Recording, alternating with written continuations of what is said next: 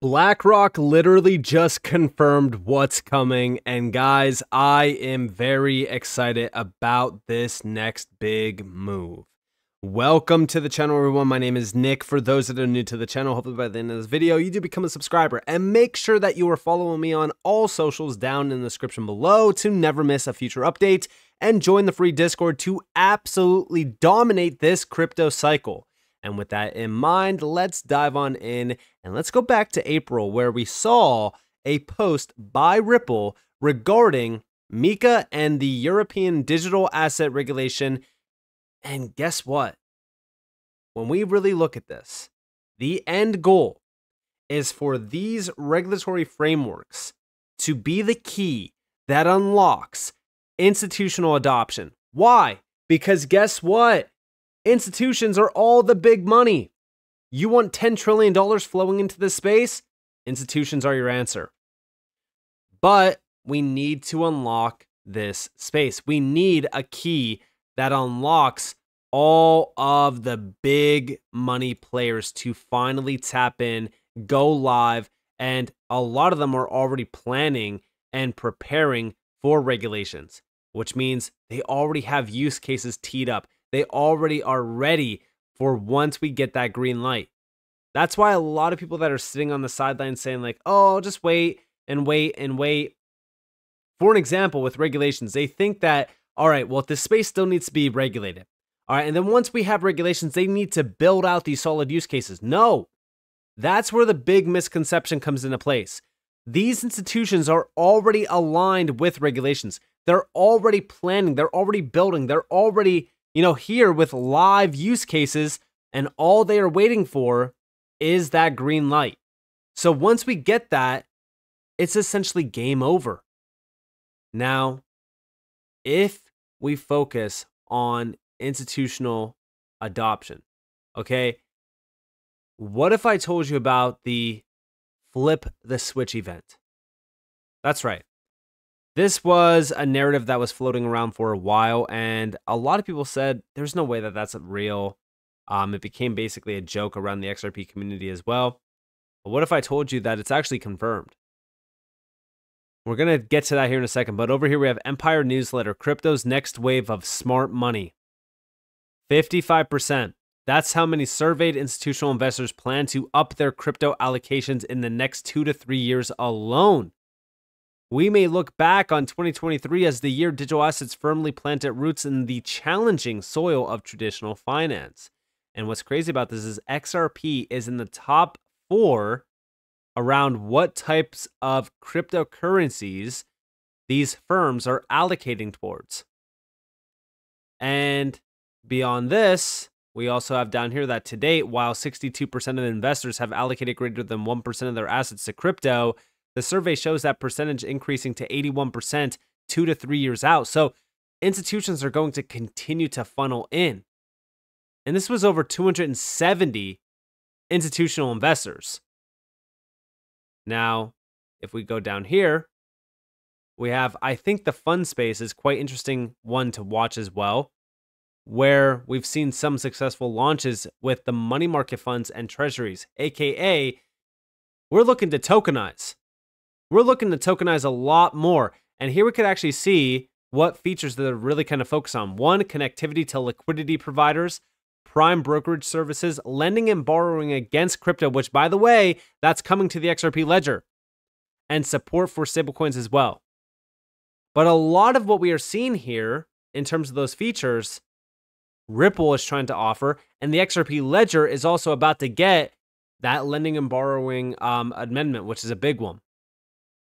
But building on top of this, we also have institutional crypto adoption takes a leap with Ethereum ETFs. Remember what's next after the ETFs. Over here we have, when we think about the digital asset space, we're thinking about it across crypto, stablecoins, and tokenization. We launched a tokenized fund earlier this year.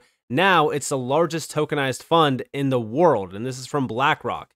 Now, no, this is not the confirmation. This isn't the news that I'm talking about. No, we have something much more interesting to really kind of focus on. But if we take a quick look at some of the headline articles in just the last week or so, just take a look at this.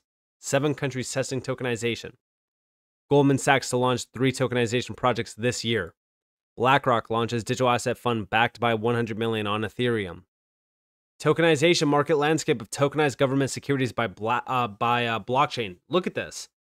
This is just up only in just the last year alone. And this will only go, like, this is only going to continue to grow and grow and grow and grow. I'm very excited for the first trillion because that's when everything changes. That's when the entire dynamic around tokenization and around crypto changes.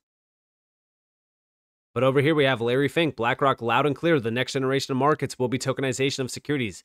ETFs are just a stepping stone.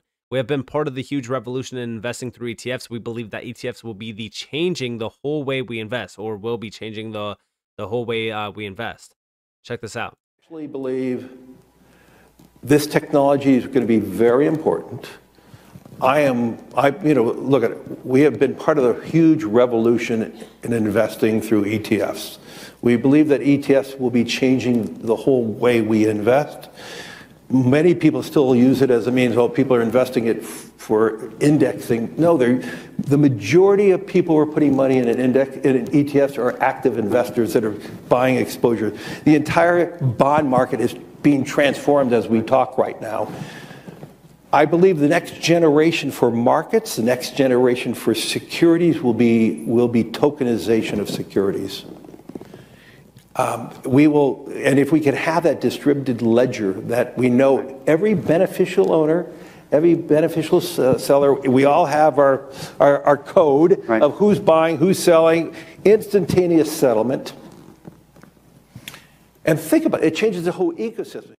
Now, building on top of that, we also have Larry Fink, BlackRock. We believe the next step going forward will be the tokenization of financial assets. That means every stock, every bond will have its own basically, and it'll be one general ledger. Early investor will have our own number, our own identification. The most important thing, we could customize strategies through tokenization that fits every individual. Check it out.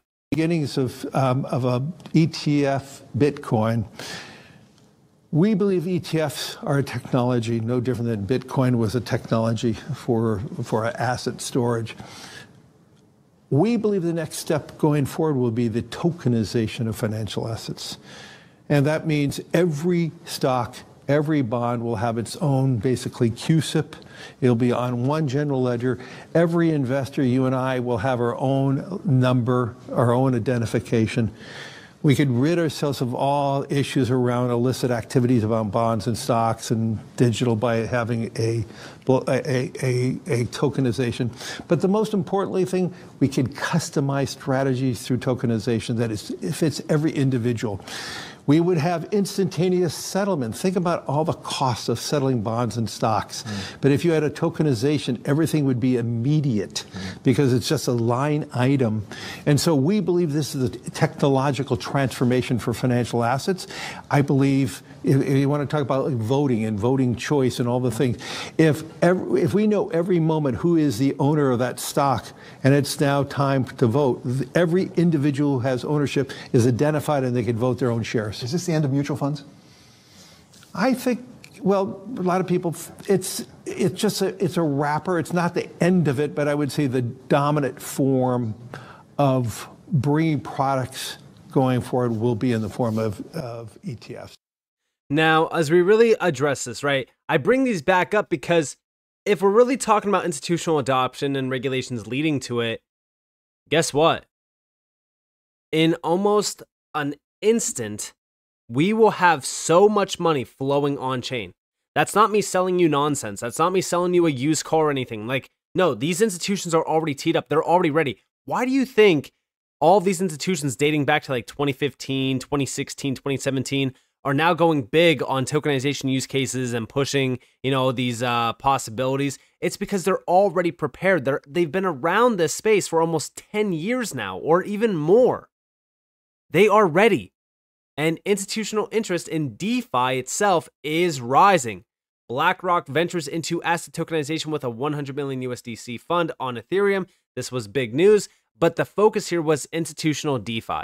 Okay, institutional DeFi is the big thing. Now, just recently, July 26th, BlackRock says the big money hasn't arrived yet. They haven't turned it on yet. They are expediting the process. This was confirmation at Nashville, the Bitcoin conference, just recently. And this is confirmation that, guess what? All of these tokenization endeavors from BlackRock that we've witnessed, and even the ETFs, that's not even the big money. That's a small little piece. That's a drop of water in the bucket versus what we are expected to see in this space through these institutions. Check this out. As I said yesterday, one of the biggest ETF launches in history, if not the one. And what's interesting to me is how big the assets in Bitcoin ETFs are now relative to the ecosystem, right? It's coming up on 60 billion relative to a $1.5 trillion asset, let's call it ballpark. There's only double that amount in gold bullion ETFs, and gold bullion is worth about 15 trillion in market cap, so 10 times as big. So the impact is starting to become a little bit of a whale in the Bitcoin ecosystem. Robbie, is it a passing fad? What do you guys think is going on over at BlackRock? Well, I think what's interesting, James, is that we're still pretty early in the rollout of these, right? It's only been 6 months. Yes, the flows have been tremendous, but when you think about the client segments, iShares and similar for Van Eck and Bitwise that we serve, it really breaks down into end investors, direct, wealth advisory, and institutional. And that first segment from day one came kind of storming out of the gates. There was huge demand, and that drove a lot of the flows. But in the other two segments, it's still quite early in their journey. When we talk about institutions, there's a long research, diligence, exploration process that requires a lot of education. We're on that journey with a lot of our institutional clients today. The wealth advisory space, the RIA channel, which is a subset of it, turned these on quickly. But when you think about the big wirehouses and private bank platforms, none of them have really opened them up to their advisors yet. Typically that takes multiple years, and they're actually, in many cases, expediting those processes in light of what tremendous success there's been, but none of them have actually turned it on yet. Yeah, so there's those three levels. There's like fully restricted, then the next level is like basically you can only buy it. So you guys have it. Now this would be the flip of the switch on BlackRock's side. What about this entire space? Big shout out to Smoke Dog for this. Yes, we are about to experience the great switch. The switch is not just a crypto Twitter theory. It's a real concept that is used in institutional documentation to describe the transition to a blockchain-based financial system, a transition that the largest corporations and governments are about to undertake. Yes, the switch is about to be flipped, and here we have the great switch. Major companies are ready for blockchain, but can banks deliver? And building on top of this, yes, systemically important banks like JP Morgan, HSBC, Franklin Templeton are flipping the switch around blockchain-based systems in 2024. Clear? And here we have Wall Street's new blockchain apps face real-world test. And check this out. Cryptocurrency firms may still be licking their wounds, but a slew of major financial companies, including JP Morgan Chase & Co., HSBC Holdings, and Franklin Templeton, are flipping the switch on new systems built around blockchain, marking an acceleration into 2024. This is not a joke, okay?